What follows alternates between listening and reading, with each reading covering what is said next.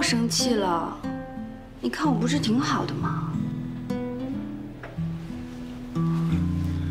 我没生气，我气我自己，没保护好你，让你做这么危险的事儿。其实你每次身处险境的时候，我也是很担心的。但你不是说过吗？做我们这个工作，就是能遇到各种各样的危险。每次我想到我不是一个人在战斗，我心里就不害怕。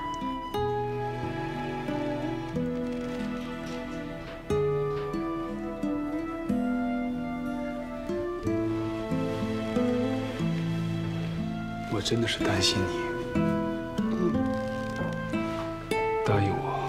我答应你，以后能不见就不见过一男。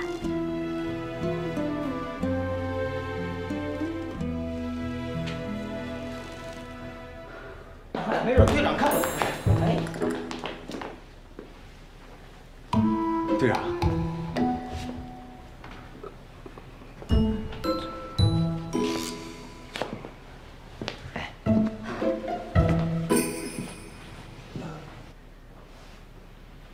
哟，我们来的不是时候啊！哎，小茹，哎，小茹，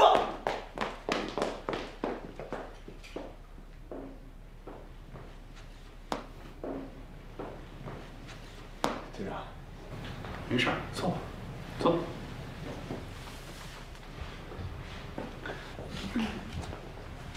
哎。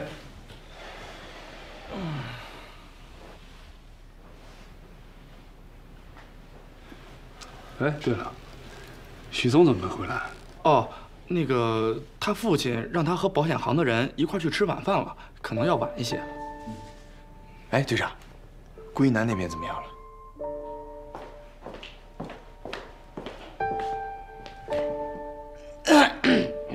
我正想跟你们说呢，你们姚和姐已经查清楚了，顾一男中的就是枪伤。我虽然没有确切地看到他的伤口，但我从他的抽屉里发现了大量针对枪伤所用的药。真是知人知面不知心，我们还念着旧情，总想放他一马，他倒好，变本加厉了还。奶奶的，我早就说，他早就应该崩了。你先别急，我一直在想，这顾一男是警察队的一个小人物，他怎么会跟日本公使馆的护卫队攀上关系呢？而且，石田星二宁肯被俘，也不愿意出卖顾一男，我觉得这里面肯定有问题。所以我们现在也怀疑还有其他的嫌疑人。那天我看到那辆车，我去查了一下，那辆车是我们警察大队内部的，而且那天上午是以徐子文的身份把那个车调用开出去的。这样，你怀疑徐子文和这事儿也有关系？我为什么怀疑呢？有3点。第一，徐子文一直不同意禁烟运动。第二，我把报告交给他，他迟迟不交给禁烟处。第三，那天我们警署检查身体，顾一男以烫伤为由没有接受检查，而徐子文并没有查看他的伤口就把他放走了。所以我在想，这2个人是不是在跟我唱双簧？不可能！我爸绝不可能勾结日本人。徐总，你别说了，别误会我。队长，你别说了，我爸不是见利忘义、背叛国家的人，更不可能勾结顾一男。哎，小子，许嵩，许嵩，刚才他是不是吃了炸药？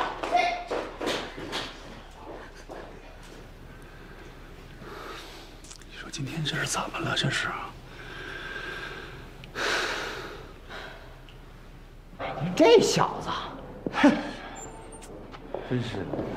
哎，学长，队长，怎么办？怎么办？好了是吧？啊，店长，你赶紧去看看，我怕他冲动。是。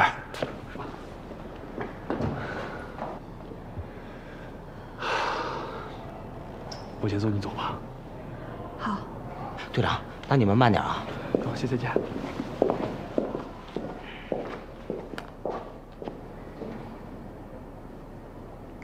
走。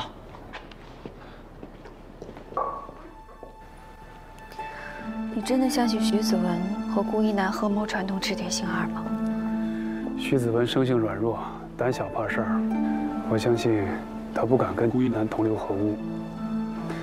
但是证据摆在眼前，你又不得不信，对不对？还是你了解我，因为我也是这么想的。你要陪我演一出戏，试探一下他们两个人。演一出戏？时候不早了，回头我再告诉你，早点休息。好吧，那我走了。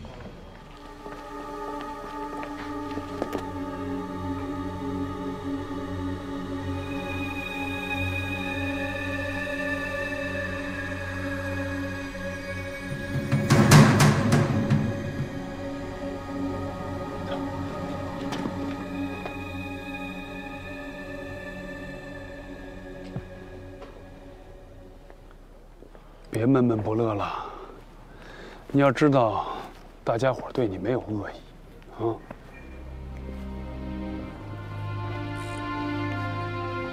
队长，我父亲他是绝对不会干出那种事儿的。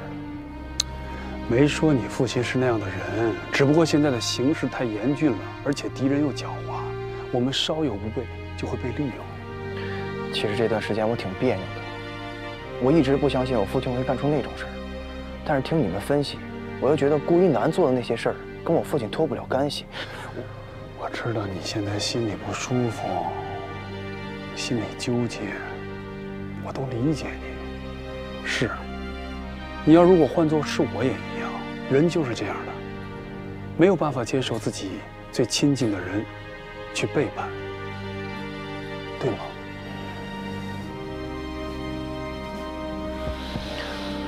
那你下一步准备怎么办？顾一男已经知道我们怀疑了他，所以他现在不会轻举妄动。下一步，我们得想办法让他行动，逼他出手。只有他出手了，我们才能找到机会。嗯，按你的计划，我明天回学校，组织一下学弟学妹。但是有一点，像今天这么莽撞的事情，只能有一次，不能有第二次。记住了吗？记住了。 《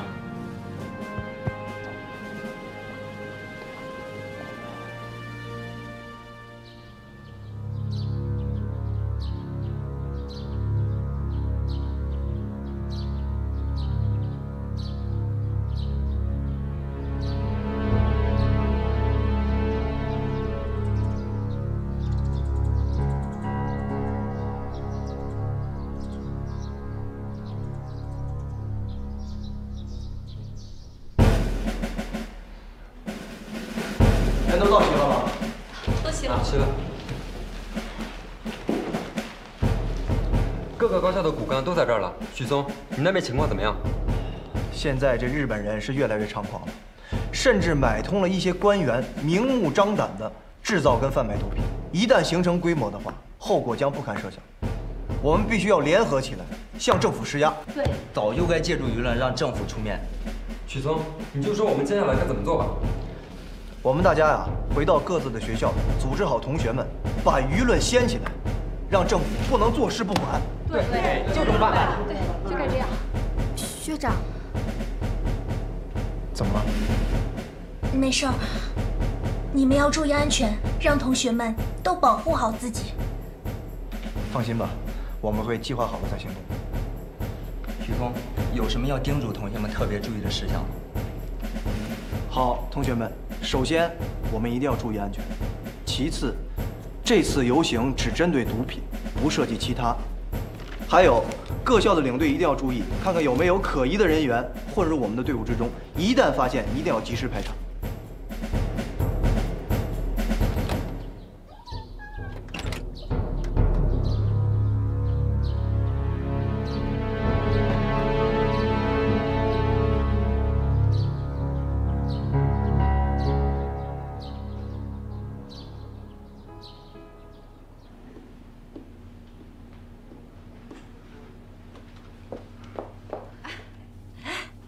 姚科，你看，我帮你找了一个箱子，一会儿啊，你把你那些零碎的东西啊都放到这里面，到时候好拿走。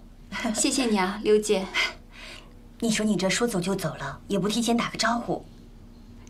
之前姨妈生病了，匆匆忙忙赶回去，也没来得及跟你们打个招呼。哎，你不会是要结婚了吧？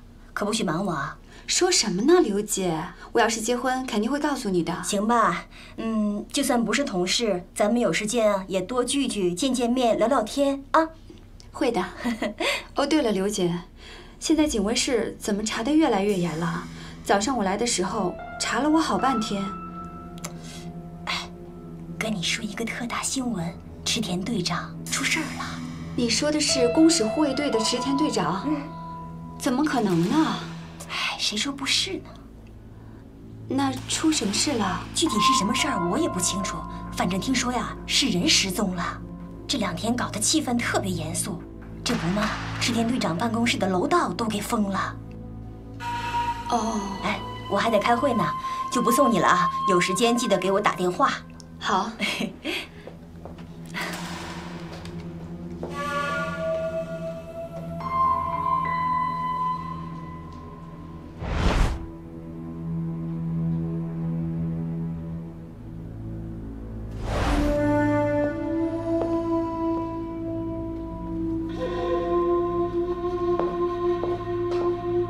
你怎么能让他去呢？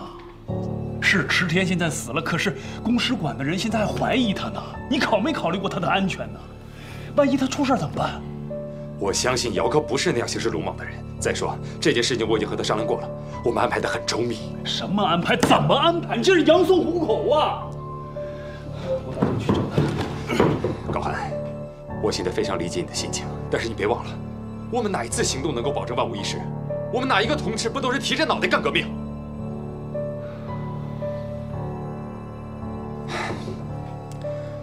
我已经安排小宋去公使馆接应姚科了，如果有什么问题，他会及时回来汇报的。すみません、入れません。あ、資料室のものです。電話で9局の勉強必要だと言われて、グーさんという方かと。くれます。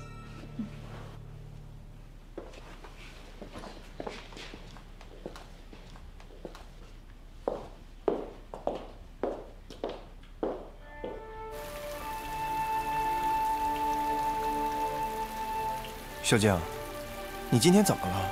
是不是有什么心事，还是担心学校游行的事儿？我知道你是个有志气、有抱负的人，但是我们俩能不说游行的事儿，行吗？可以呀。如果我离开上海了，你会想我吗？啊？不是，你到底怎么了？你为什么要离开上海啊？没事儿。看你，我就这么一说而已。哦。学长，我保证，虽然我是女校，但是我的同学一定不会拖学委后腿的，相信我。小江，我能送你回家吗？小姐，老爷让我过来接你回去。那我走了。啊，那你快回去吧。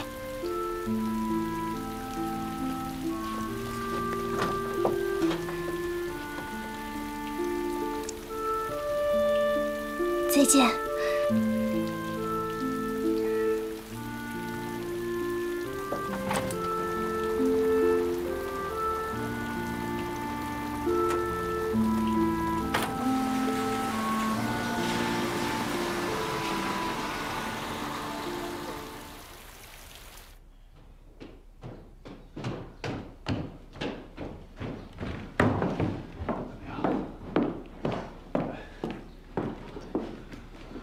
我只有一会儿的时间，马上就要回去。我跟他们说回来拿东西。坐。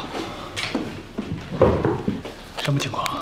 现在公使馆内外都很紧张，他们加强了警卫。对了，我在公使馆内发现了一个身影，如果猜得不错的话，应该是顾一男。谁？顾一男？没看错吧？顾一男这么大胆地出入公使馆，看来他跟日本人的关系不一般。我们是时候想办法逼顾一男现身了。你们是不是已经想好办法了？这日本人秘密制造毒品已经不是1天2天的事情了。国民党虽然名为禁烟，但是睁一只眼闭一只眼，从中谋取很多利益，祸害百姓。上级命令我们以清毒为名义，展开示威行动，彻底揭露他们的目的。池田制造的毒品如果不出意外，肯定在顾一男的手中。我们可以利用这一次机会，让顾一男以为我们已经查到了池田藏毒品的地方，我们准备搜捕，那他肯定会转移这批毒品。我们可以通过他找到毒品，彻底销毁。也行，组织示威的事情交给我吧。许嵩是复旦大学的毕业生，可以让他帮助测验。好，可以。不过这次示威行动，我们只针对烟、毒，绝对不能涉及到其他问题。我们不能让敌人抓到反击我们的借口。放心吧。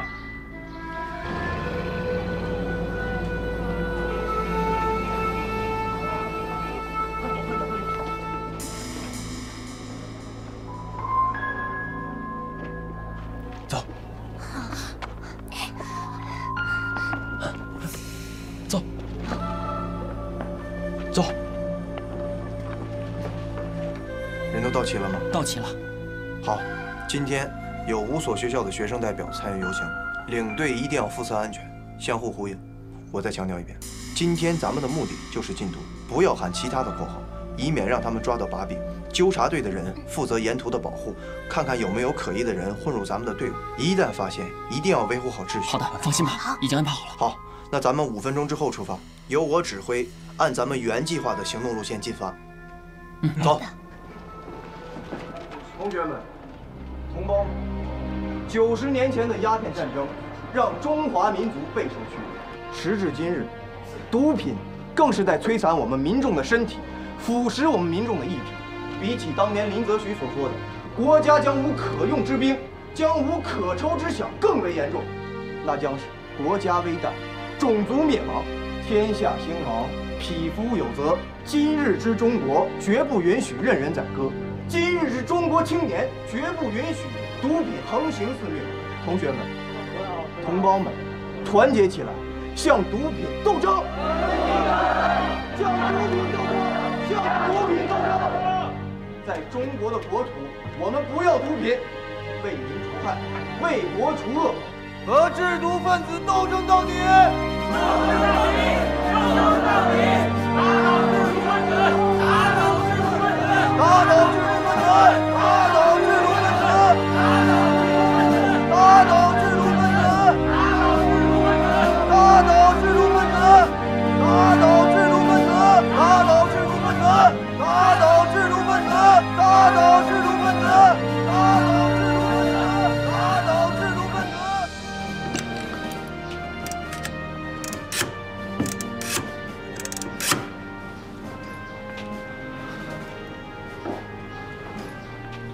喂，队长，一切正常。好，谢，我知道了。报告，队长让你去一趟。好。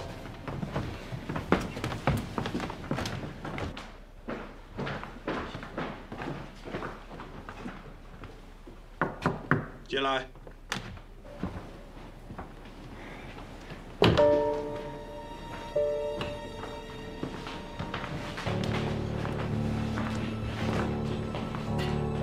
队长，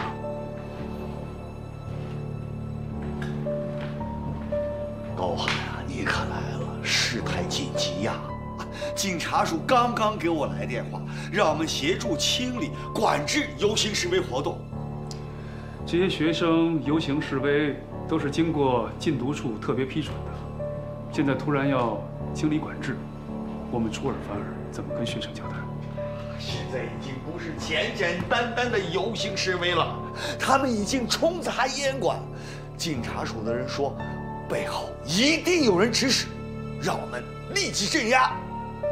队长，以我拙见，眼下当务之急，最重要的不是对学生下手，而是连同禁烟处一起查明烟馆背后的制毒渠道。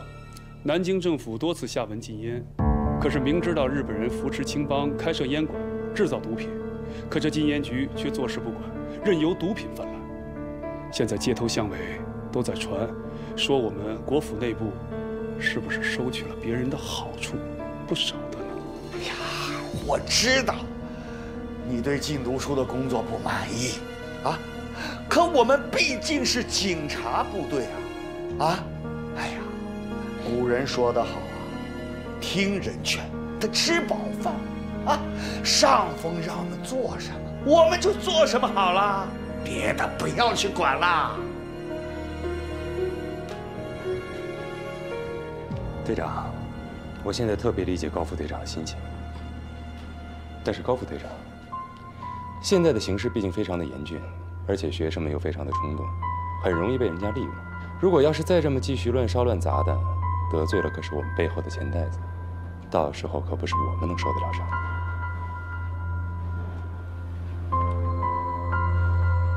这顾秘书说的多好啊！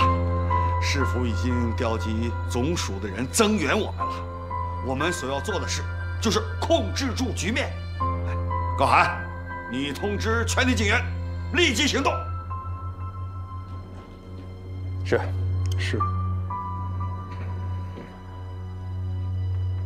打倒制毒分子！打倒制毒分子！打倒制毒分子！打倒制毒分子！为民除害！为民除害！为国除恶！为国除恶！和制毒分子斗争到底！和制毒分子斗争到底！打倒制毒分子！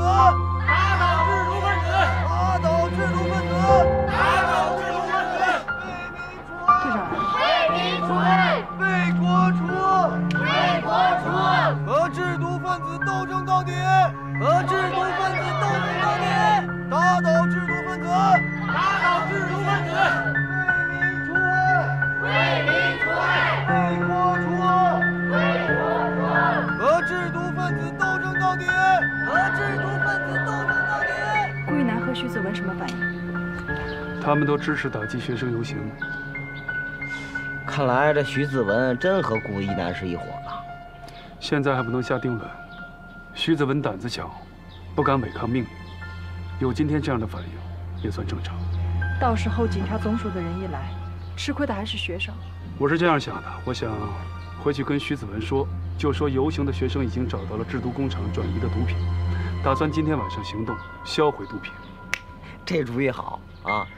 我看这顾一男还坐不坐得住。你们赶紧通知许嵩和天正，一定要确保学生的安全。好，放心吧。你看，我们现在的游行多成功，以后一定要再接再厉。我们接下来一定要做。大家都在吗？在。这次要做好。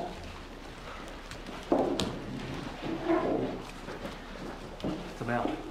今天没有人出面阻止我们的行为，说明政府也意识到了我们游行的重要性。我们胜利了。阶段性的胜利，接下来我们要扩大战果，把声势继续扩大，让政府不再敢睁一只眼闭一只眼的让日本鬼子那么嚣张的迫害国人。对，我们女校的骨干委员会已经全票通过，全力支持学委的工作。为了巩固战果，林小静同学捐出了自己全部的积蓄，印刷了反毒害传单。他怎么没来？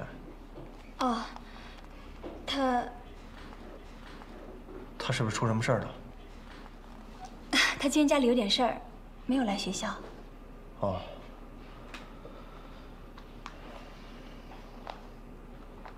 同学们，咱们这次这么成功，证明咱们的努力没有白费。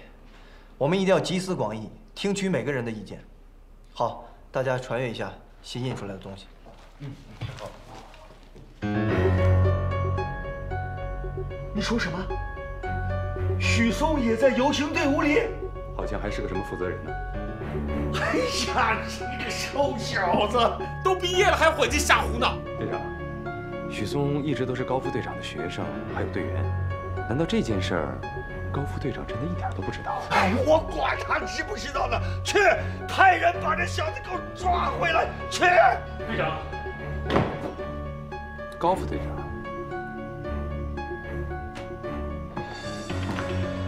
队长，收到线报，游行的学生已经找到制毒工厂转移的那批吗啡，打算今天晚上销毁毒品。嫌疑人是谁？是许嵩告诉你的吧？高副队长，那我先走了。说。许嵩是我安插在学生里的卧底。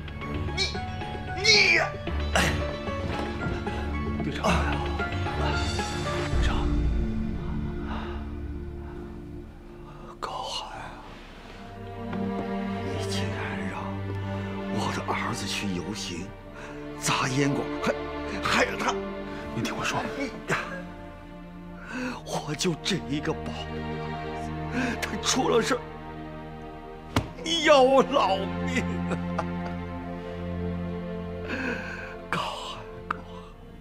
我对你这么信任你为什么不早告诉我？您听我说啊，我担心里面另有隐情，万一走漏了消息，会对我们不利的。你说吧。这次游行活动虽然表面上是针对日本人和青帮，但实际上禁毒处表现得并不光彩。现在学生们已经知道了日本人和合益堂合开制毒工厂的事情，而且他们已经找到了毒品。如果这个时候我们贸然阻止，可能会有人说我们助纣为虐。高寒啊，你的心情我理解，可这事儿万一失控，你我都脱不了干系的。高寒，你真给我出难题呀！哎呀，我的宝贝儿子！学长。哎，你怎么在这儿啊？这什么呀？看来你是真不知道，这是林小静让我给你的信。他怎么了？他爸爸要把他送到英国去留学。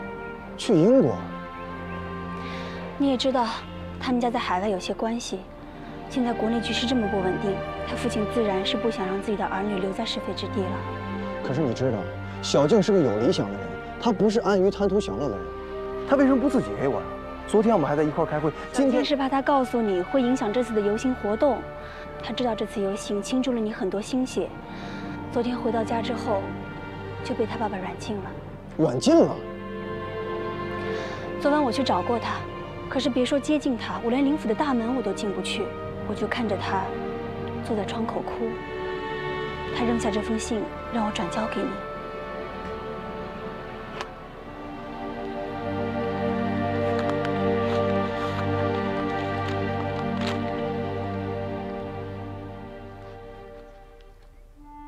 学长，不告而别，非我所愿，父命难违，弃邪弃成，坚持住你的理想，等我海外学成归来，让我们一同为那一天的中国祈祷，让我们一同为那一天的重逢时刻准备着，保重，小静，吉日。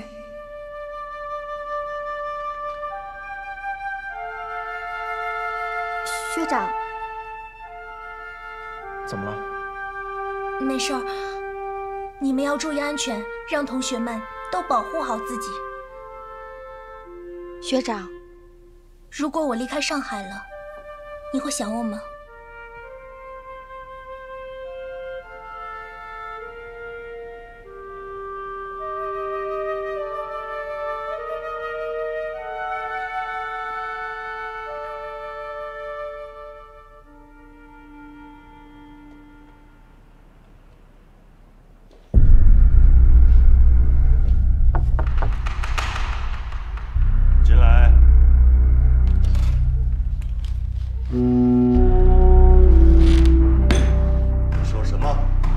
小学的工厂暴露了。是，属下也是刚刚得知情况，听说是被学生们发现。这件事情事关重大，绝对不能影响大日本帝国在华形象。请中村公使放心，我一定想一个两全其美的办法。这件事叫你全权负责，确保万无一失。是。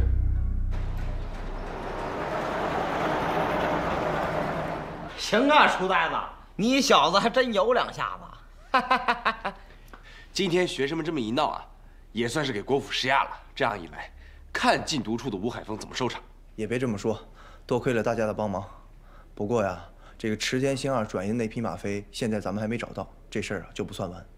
许嵩说的没错，大家要打起精神来，打好这关键的一仗啊！哎，队长，顾一男那小子什么反应？那还用说，在他们面前肯定是面不改色。但是听完高寒的话，早就已经吓破胆了，是吧？行了，时候不早了，我们来确定一下方案。来看一下，这儿是顾一男的家，现在姚科在那儿，拖延他的时间，一直把他拖到天黑。明天一早，许嵩、文杰、小茹，你们3个人一组，呱呱、天正跟我一组。记着，一定要盯紧顾一男。真是不好意思，我刚好路过，就过来看看你，太冒昧了。话可不能这么说，你能够来看我，那是我的荣幸。对了，你的伤好点了吗？有没有按时换药？有姚小姐的关心，什么伤还好不了？我可没那么大能耐。对了，这是我托人从老家带过来的，虽然是土方子，但是治疗创伤还是很有用的，你不妨试试看。真的是辛苦你了，一直这么挂念我。区区小事，不足挂齿。顾先生是不是有事儿啊？你看我冒昧打扰，还坐了这么久，那我就先走了。哎，对于我来说，你就是我最重要的事情。走吧。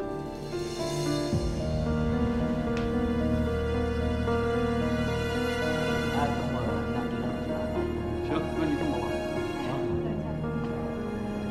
我和高寒还有点事情，你们先回去吧。上车吧。哎，不是队长，哎，许嵩，你去开车，文杰，咱们一起去吃点东西去吧。啊，对，走吧。不，队长说。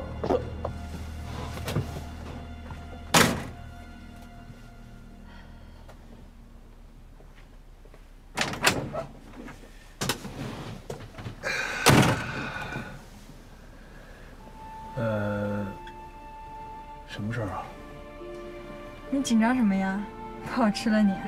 不是，我是怕文杰吃了我。你就不怕顾一男吃了姚科？被我说中了吧？你就不要掩饰了。我知道你担心他，可是我提醒你啊，最好的沟通方式就是不要掩饰自己的内心，有什么就应该说出来。谢谢你。谢我干什么呀？我是怕某些人不懂风情，耽误了一段好姻缘。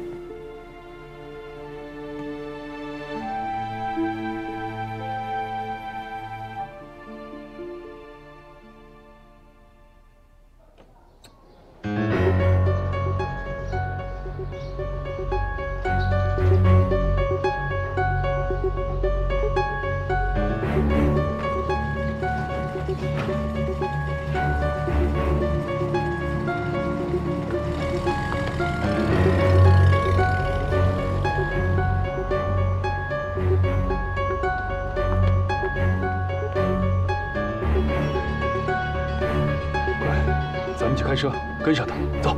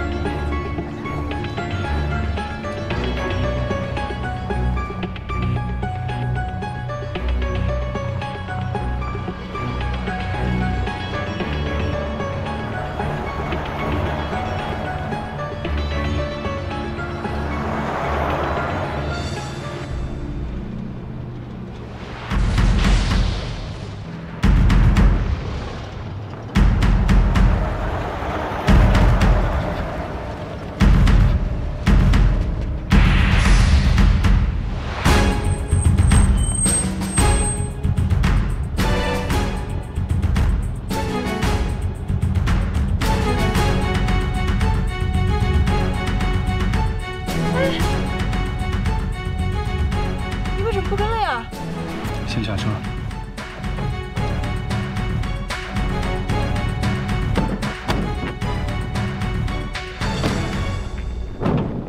队长，怎么不跟了？是啊，什么情况？这地方越来越偏，这么跟下去，顾一男迟早会发现我。那怎么办呀？咱不能放弃吧？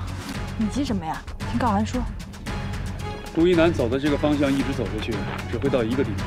蛇山，是蛇山。 难道池田兴二要将制毒工厂的那批货搬到蛇山附近？如果不出意外，就在附近。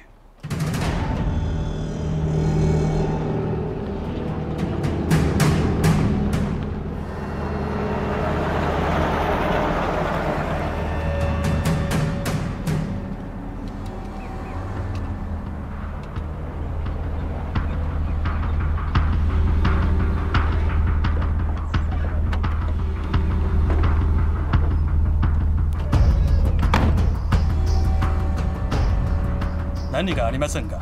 すでに警備を高めました。今のところ異常ありません。今回の幕は伝送出ていこう。は、裏にあり積みをしています。30分後出発します。みんなに急いでいる。中村コーチに対しては今回の荷物はとても重要なものだ。好。队长说的没错，果然是这儿，里里外外都是日本人。这池田兴二真是没少花心思，居然找了这么一个隐蔽的地方。哼，这是个什么破地方？ 也不像个仓库啊！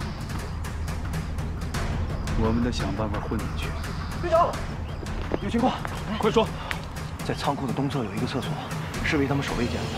他们的守卫特别松散，我们可以从厕所的房顶进去。厕所房顶？亏你还天天读书呢，这不多臭啊！这主意，这是我们进去的唯一办法了。就按你说的做。这样，小茹，你去把车开过来，在车里等我们。好吧，你们跟我一起走，快走走走走。